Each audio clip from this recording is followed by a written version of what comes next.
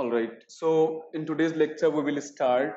Of course, we are trying to understand liberalism, number one, both as a political philosophy, number one, and number two, as a principle underlying the formation and the progress of Indian state in the independent period. All right. So these are two things that we will be focusing. And but if you focused on the reading by Sunil Khilnani, that is of course Idea of India, and the title of the book itself suggests what he shall be discussing as he moves forward. Idea of India. If you focus on these words, you will find that he is discussing uh, uh, the response to a question, hypothetical question, for example, what is India? What it is to be an Indian? No? How are Indians like? The well-read book, the idea of India refers to certain fundamental attributes of our society, which in turn get reflected in the state. So Sunil Khilnani, right from the start, is highlighting the problem. In today's lecture, we will be focusing on the problems of Hindutva politics uh, vis-a-vis problems of Hindutva politics vis-a-vis our liberal and secular uh, constitution. What threat or problem does it pose? In the traditional and nowadays, you find a lot of lectures everywhere. And what is the problem with all of those mainstream lectures is not to actually highlight on the problem. Of course, we study liberalism and we learn a lot from it. But as I told you earlier, right from the beginning, when you try to understand something, you look at the definition. That is one part of it. But to highlight the problem one by one, numbered list of the problems, that is what makes you really, really intelligent. So, for example, when you look at the Hindutva politics, what are the problems posed by it?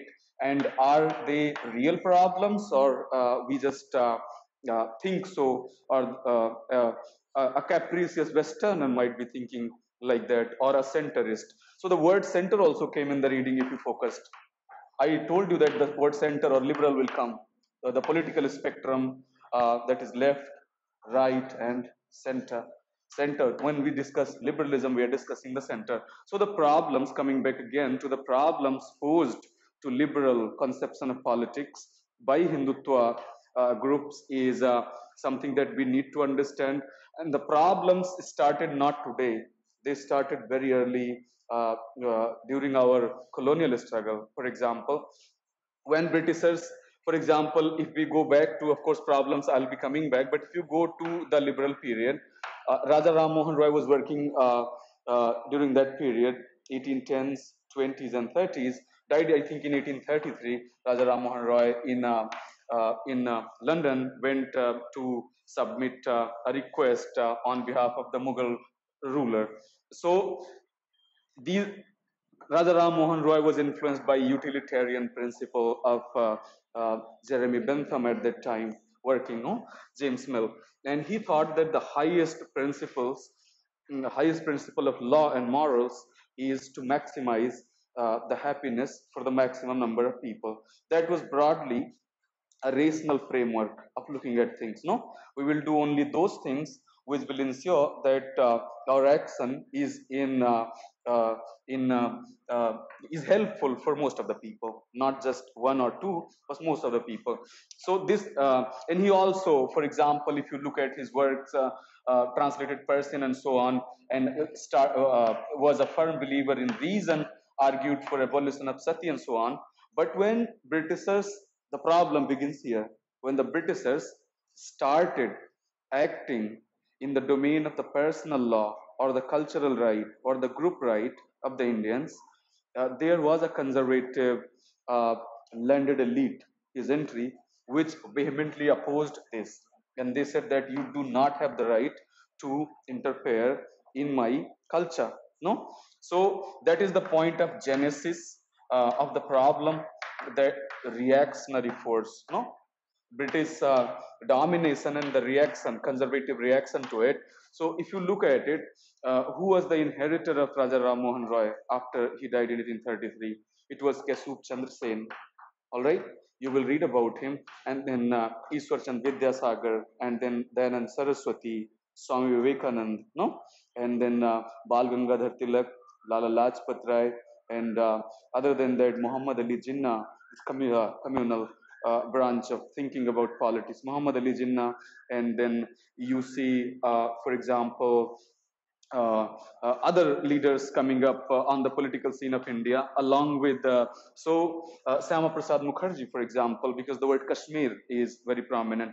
In yesterday's lecture, I told you that the caste, creed, language, religion, and the ethnicity, all right, these are unavoidable in Indian politics, and you better get a grip of it. Tomorrow or day after tomorrow, we'll be coming back to it, and we'll be discussing it. What consequences it has. So the problems I was highlighting, and our job is to understand Indian government and politics not in the pre-colonial time, but after the post-colonial time, right?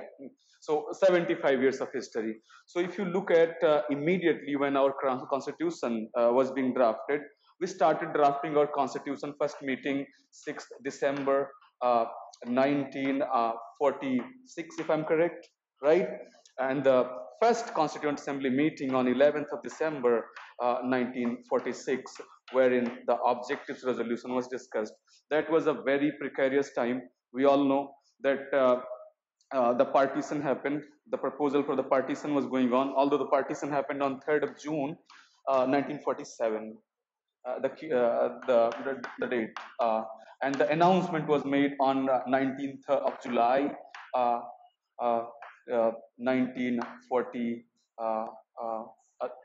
June, earlier than the July, and uh, you could just check it out, okay? I'm just a little bit confused, but find the precise date, okay? The precise date and time is what you need to understand. So the problems of Hindutva politics started emerging right then.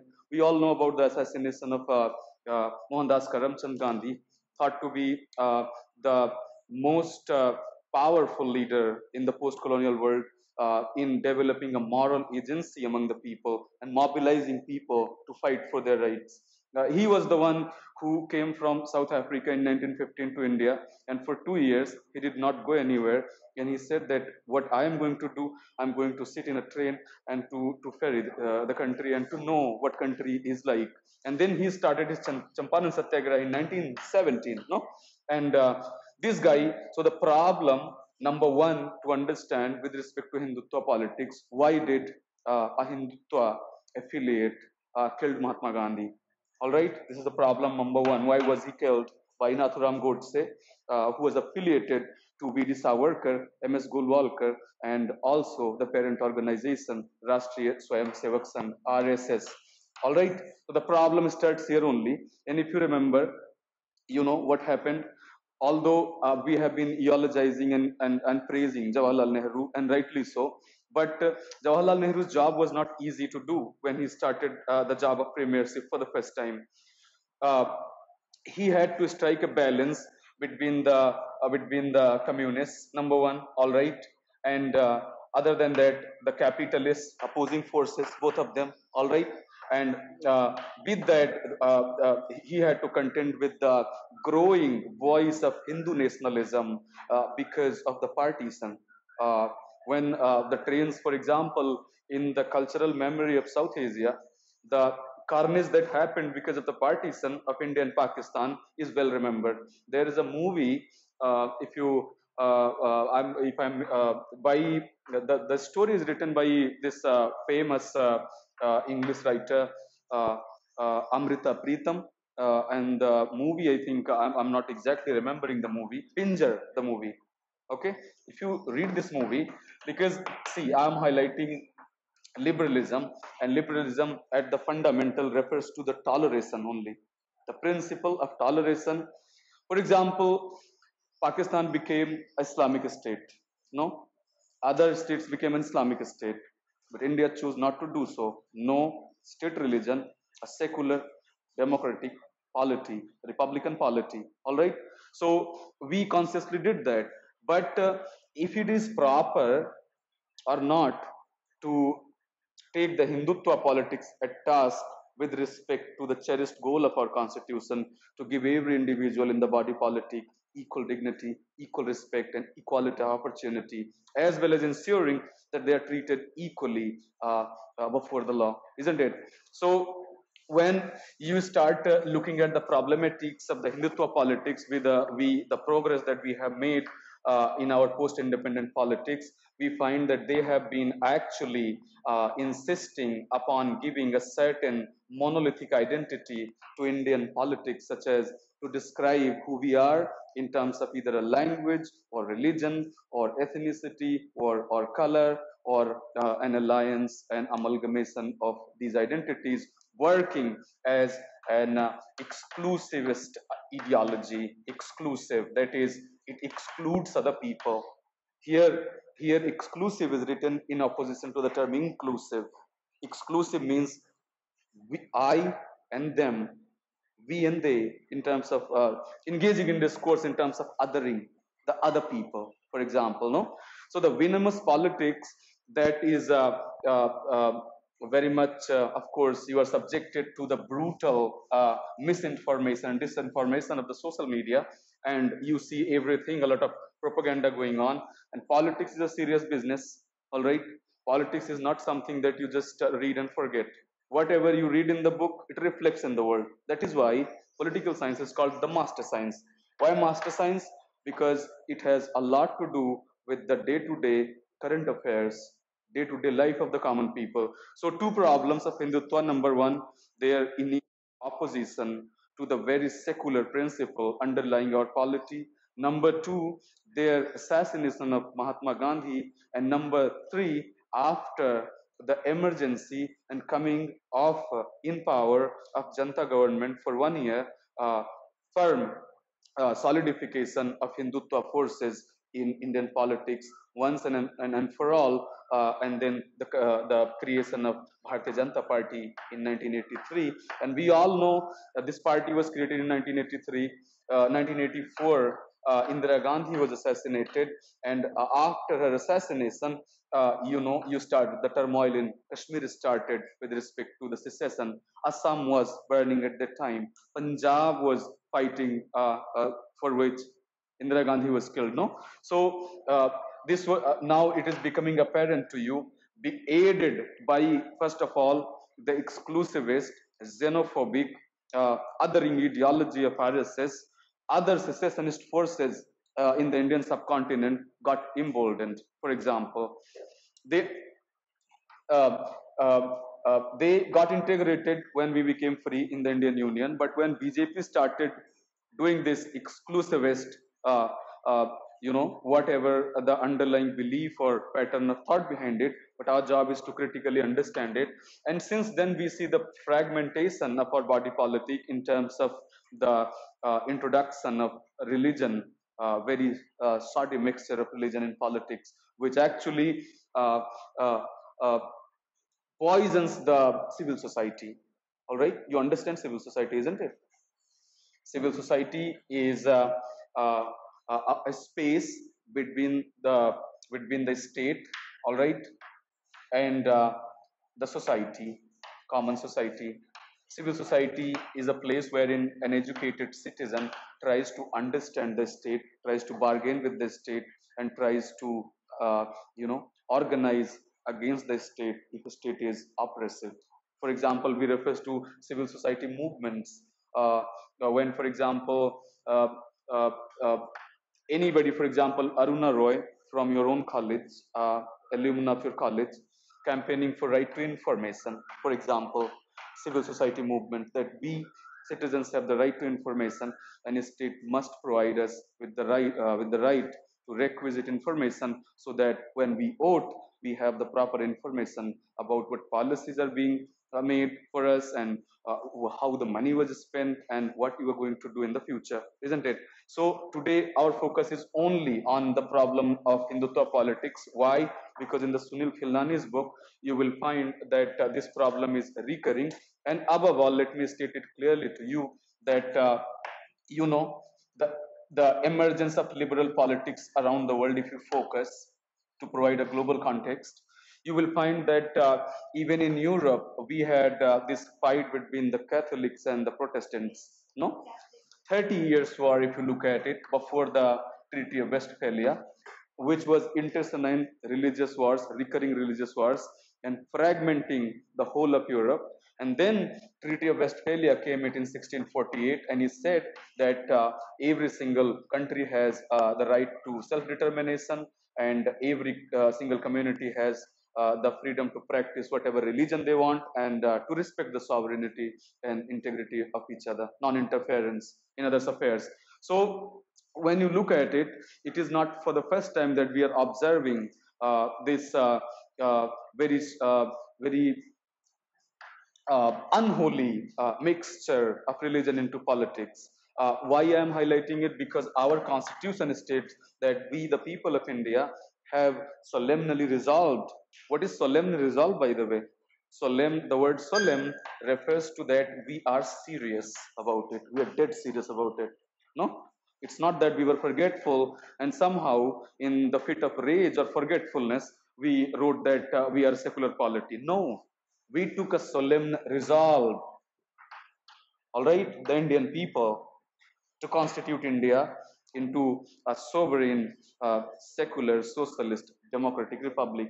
These words are only qualifiers of the word liberalism if you look at them closely. Even liberalism, uh, students, if you focus, liberalism, when it was subjected to brutal critique by the Marxist ideology for its exploitative nature and only referring to the ornamental rights system, for example, natural rights system, for brutally treating the workers, the children, and the women, for example, in London back then, between the 1830s and 1850s, a lot of riots and so on happening. Even then, the T.H. Green came. T.H. Green, you must remember, once and for all, I insist, because T.H. Green is credited with reforming the liberal ideology and reforming it to suit with the welfare state provision that some of the services state can provide, for example, education, health, and social infrastructure. So became settled principle. So socialism somehow is embedded in liberalism.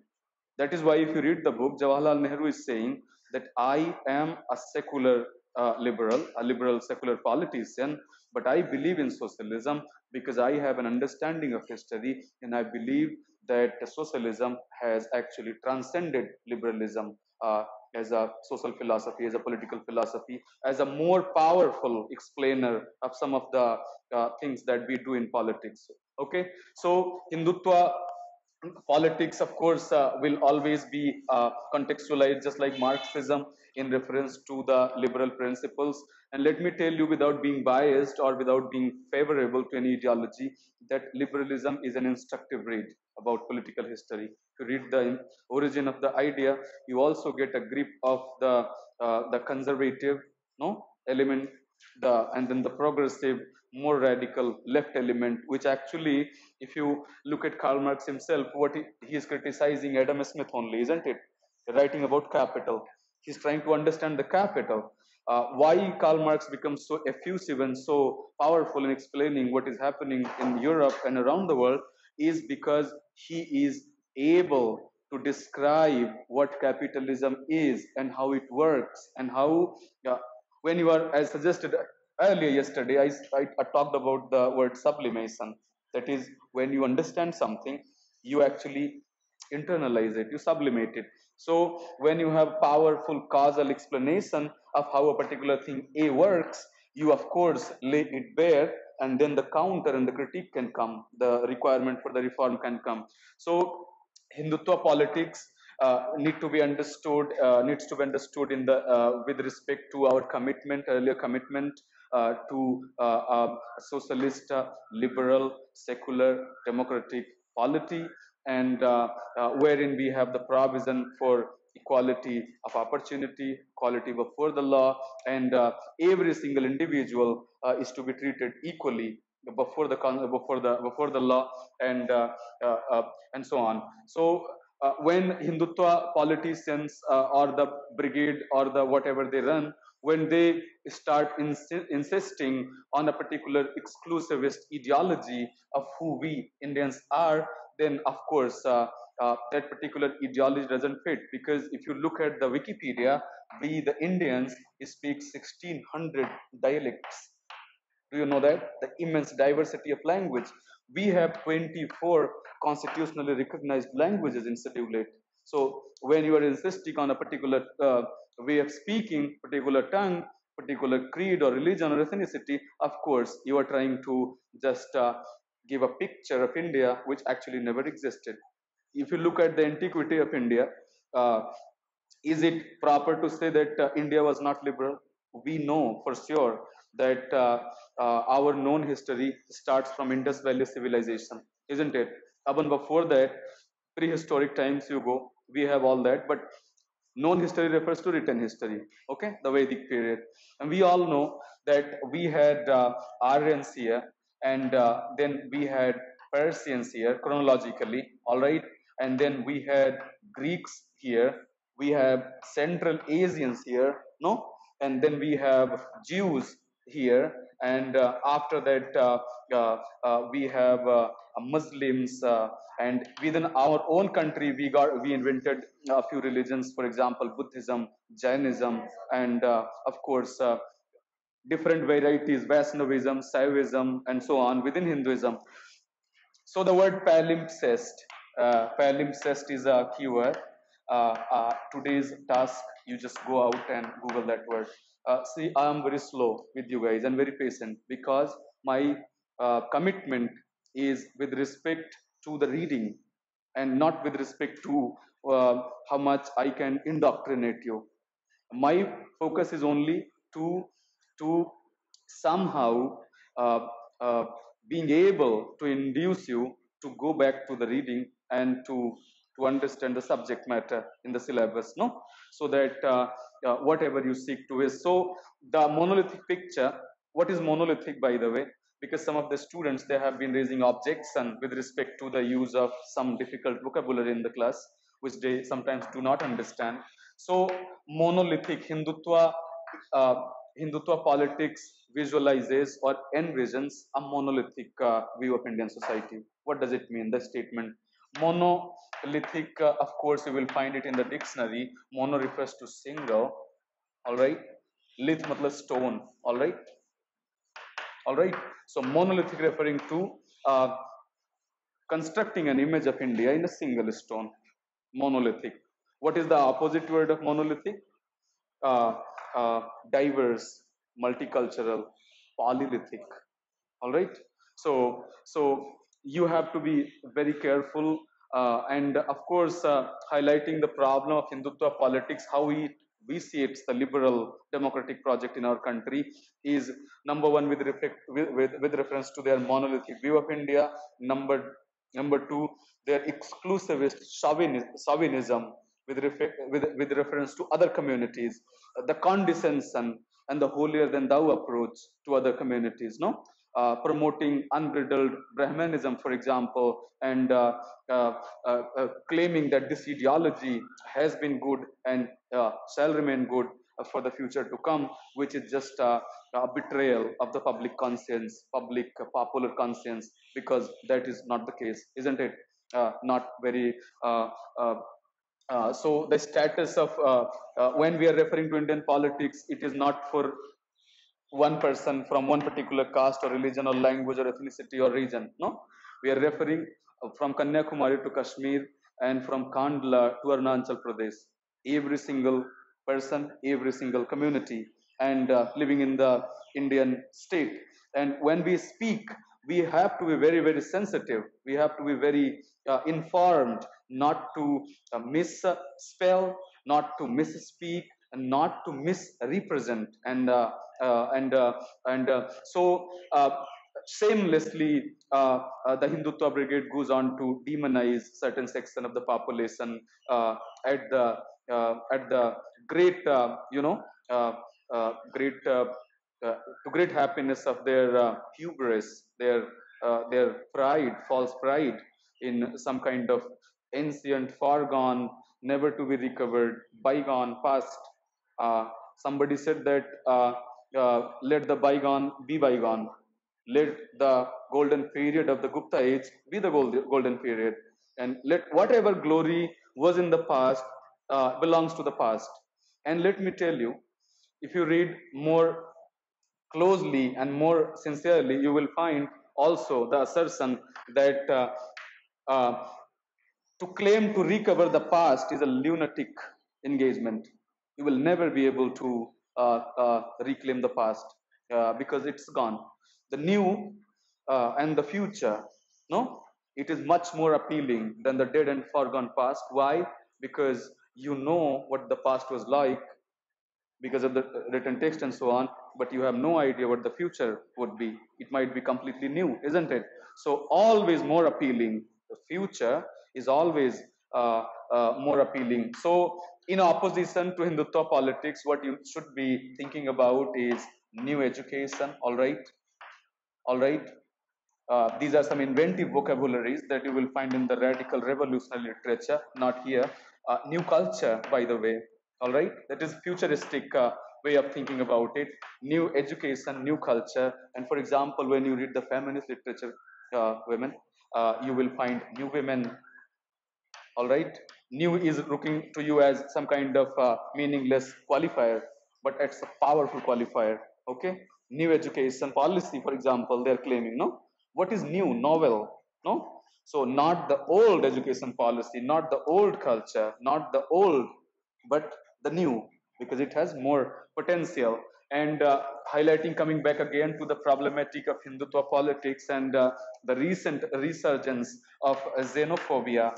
All right, the problem number 3. What is xenophobia, doston? Xeno here refers to foreign, all right, and phobia refers to fear, all right, uh, fear of the foreigner, okay, xenophobia. And you remember we have been hearing this news, and you guys are now very much reading things, newspapers and so on, following social media.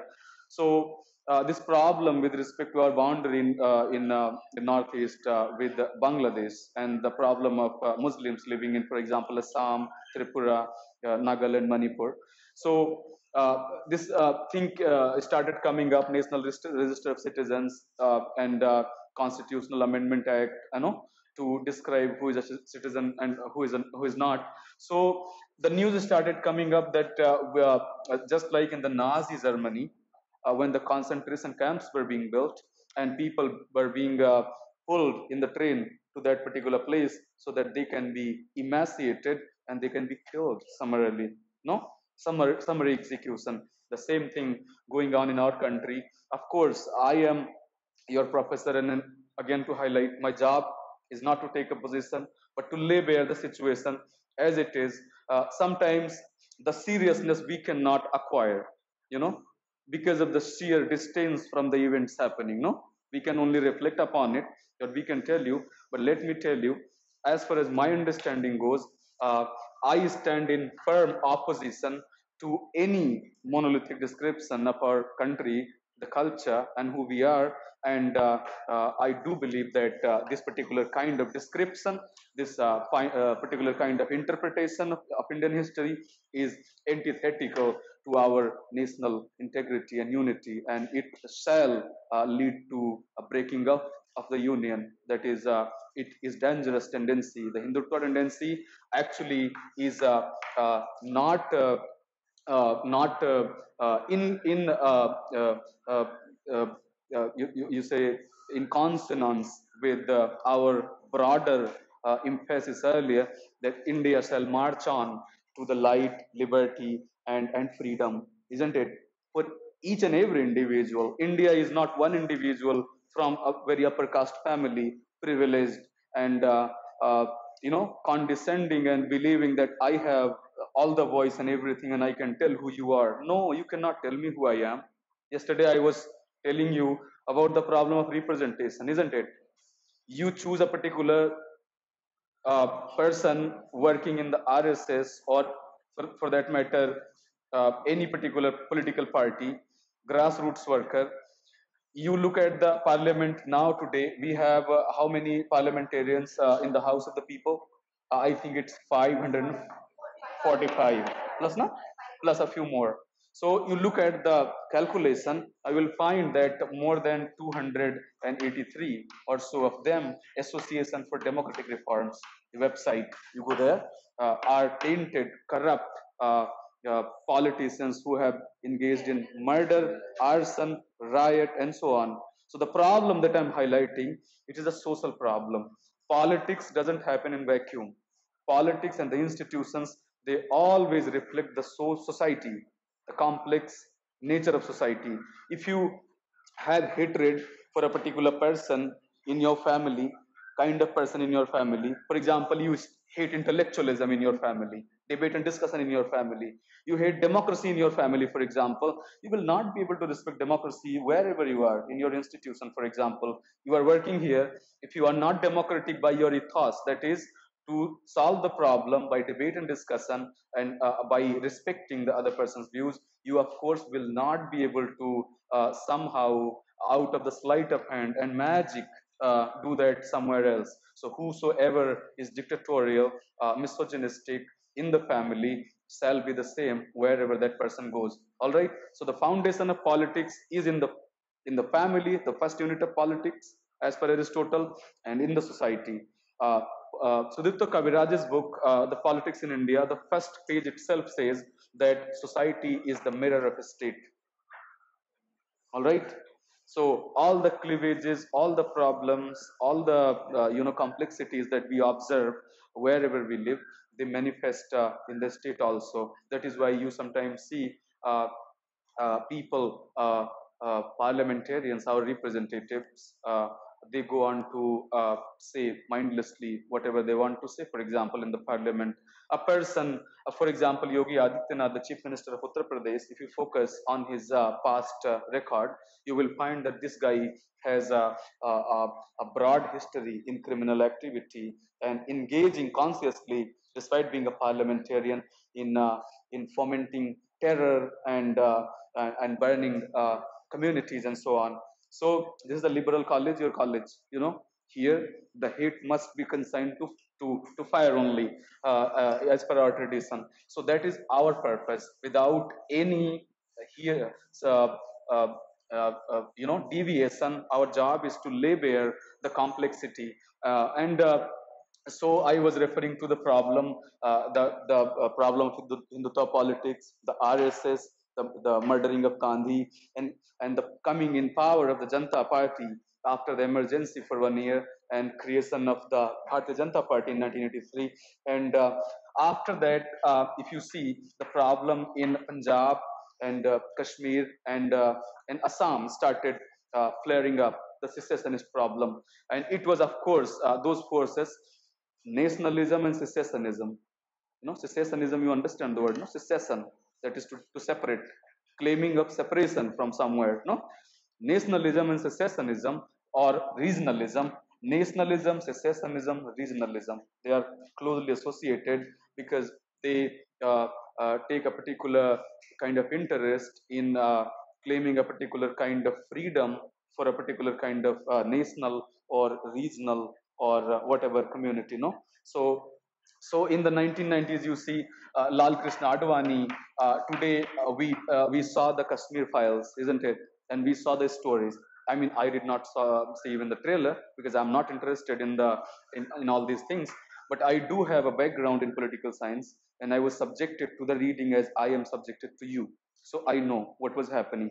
So LK Advani, today we blame the Kashmiris, the Muslims in Kashmir, for atrocities committed on Muslim Kashmiri Brahmins there. No, but let me tell you, and you could verify it, of course.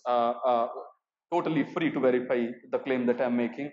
LK Advani was the one who engaged in a Rath Yatra in Lal Chowk, Srinagar, the first person to do it and to create the animosity among the people in Kashmir that the Brahmins are different and the Muslims are different. And then what happened, if political class goes on, no, we remember Jawaharlal Nehru and Mahatma Gandhi. When the partition happened, those guys got together, they were not good friends, let me tell you, during the partition time and when the constitution was being drafted. They were not very good friends, but of course, uh, Gandhi used to love Jawaharlal Nehru, and so was the case with Jawaharlal Nehru. Great respect for him. Uh, but these both guys, in opposition to what is happening today, when the riot, the partition happened, uh, Mahatma Gandhi was in Bengal touring and telling people that please don't panic and we, the Indian state, will take care of you. Jawaharlal Nehru roaming in Connaught Place, you will find in Sunil Khilnani, and telling people that Indian state is a secular state, and irrespective of your caste, creed, religion, language, we shall be able to provide you security, and we will provide you security. Today, we observe here in under our nose, you know, a few years ago, we saw what happened in Sahin Bagh, and hundreds of people were killed of both communities and thrown away into the drains and so on. No, heart-wrenching story. No, not behaving a liberal polity, and an intelligentsia like you guys studying, thinking, and totally curious and at the somewhere from you see this a brute news coming up that a bulldozer is uh, running and breaking the house and so on. No, so what does it do? Is it helpful for the liberal project, or is it harmful? Will it break our social fabric? Will it create animosity among the people themselves? And above all, the question par excellence, will it create uh, a dissension among the patriots fighting in the army, for example, on the border? No? For example, you are from a particular religion and I'm from a particular religion, that the dissensus. So Bhimrao Ramji Ambedkar, referring to liberalism and the caste in our politics, says that caste is bad, of course, because of the dehumanization and indignification that it does. But other than that, the greatest evil of the caste system is that it saps us of any energy for patriotic feeling. No, because you are then from your particular caste or religion or region, you have no and that was the problem why we, for example, were ruled by foreigners for many years. No, our vainglory, our false pride or false consciousness, our continued sticking to the glory of the long gone, no, past, which is completely useless in the 21st century to make sense of what is important and what is not. We know that this is a technological age wherein the propaganda, the genocide, call for genocide and xenophobia spreads very fast, and it requires that we become more careful about it. And why I'm teaching you all this? Because we are doing Indian politics, okay?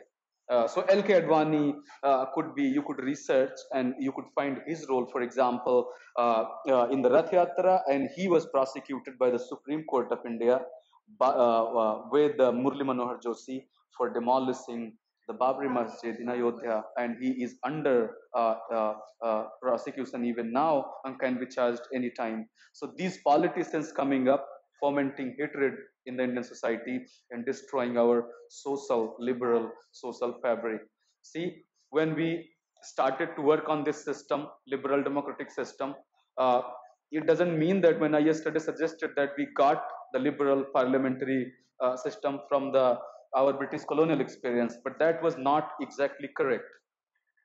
We were not allowed to, for example, during the Morle Minto reforms, for the first time, we could go to the provincial assembly and the central legislative assembly. Okay, but even then, because the Governor General of India has the power to veto, so you could not legislate, you could not pass a budget or whatever.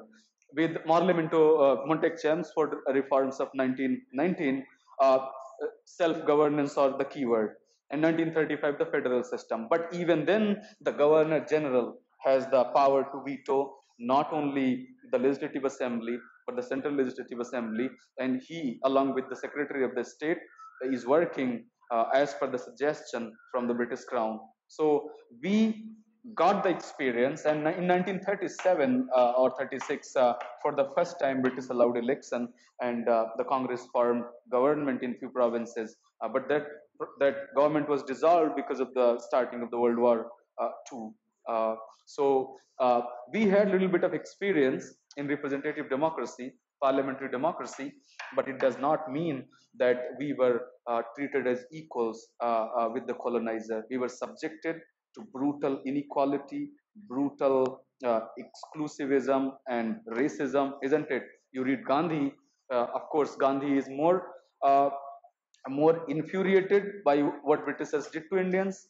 And he tells us, for example, a different story of who we are and how we should move ahead, which is a little different from either the Marxist interpretation or the liberal interpretation. That is why in our syllabus we have three approaches: Marxist, liberal, and Gandhian one. Okay, so L.K. Advani, Murli Manohar Joshi, and then coming in power for the first time in 2001 or 2000 of uh, this what is the name, Atal Bihari Vajpayee government. And uh, uh, of course we can always be very good and fine with whosoever, you know. So uh, but the evil in politics is dangerous. Why? Because politics refers not to the individual, to the public, to the collective. It affects the, for example, if personally I'm evil, or you are evil, or anybody is evil, it affects your own soul, isn't it? It has nothing to do with nobody. But if in politics at the public forum you go on to spread hatred and so on, it refers directly to the collective well-being of the people. And somebody engages in hate speech, for example, against another community, instantly hundreds of people getting killed. One word from your mouth at the with speaker and somebody gets killed. No, not benign activity.